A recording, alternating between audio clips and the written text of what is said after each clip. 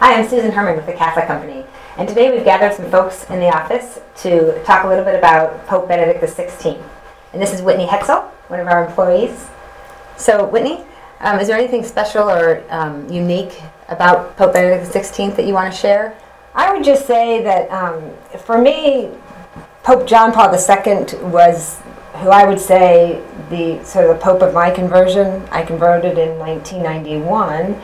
And so sort of in the heart of John Paul II's papacy. And so for me, he was sort of a personal connection to, to the seat of Peter. I felt for some odd reason that I had a connection to him in terms of, his charisma and his personality. And he was a great outdoorsman, and his motto, "Be not afraid," was just something that resonated with me, especially as a mom and as a wife, mother.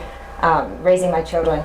So in that sense, Pope Benedict XVI represented a little bit more in the maturity of my faith as I grew in my knowledge of Catholicism and what it meant to be a Catholic and a Christian in the world today. I turned to Pope Benedict XVI even before he was Pope as Cardinal Ratzinger. I think his writings, what it means to be a Christian, and his writings about Jesus of Nazareth, and sort of in a lot of ways, although he was a very intellectual and scholarly man, and even as Pope, people think of him that way, I found that his writings were attainable and that he was an accessible Pope.